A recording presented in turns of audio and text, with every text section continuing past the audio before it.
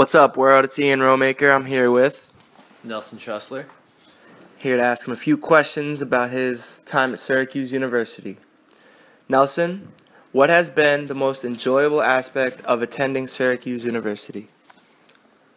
That's a good question, Ian. I'd probably say my most enjoyable aspect's been a lot of the people that I've met here.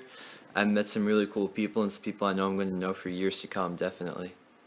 So would you say you've built a lot of strong connections at this university? Without a doubt, absolutely. What sort of connections have you made?